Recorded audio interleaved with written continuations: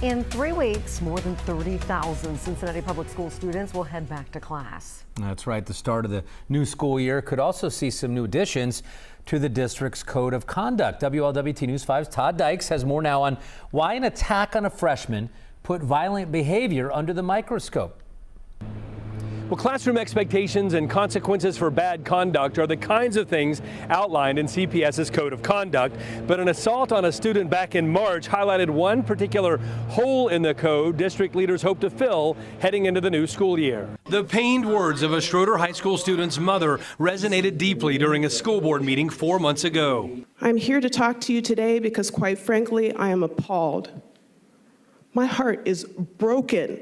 Tamar Lanier's son was beaten unconscious by classmates over a biology assignment.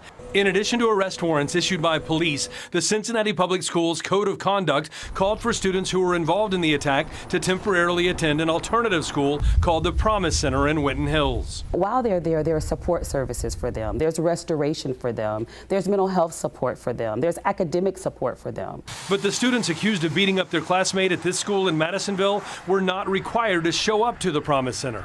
When students don't attend, they don't get the benefit of those things. In her second year on the job, CPS Superintendent Ironetta Wright wants to see, in her words, a major change to the district's code of conduct as it relates to students facing lengthy suspensions. If they're suspended from school or if they're referred to the alternative program for a period of 20 days, that they have to complete at least 70% of that time before they return to their home school. Having an attendance requirement reflects the way Wright views actions and consequences. How do you learn from the choice that you made while understanding that there is a consequence, but how do we also help you recover from that consequence? Wright says the proposed change involving the Promise Center was driven in part by teenagers in the district who've watched classmates return to their home schools without having, quote, served their time, according to those teenagers, an indication many young people understand the importance of appropriate punishment.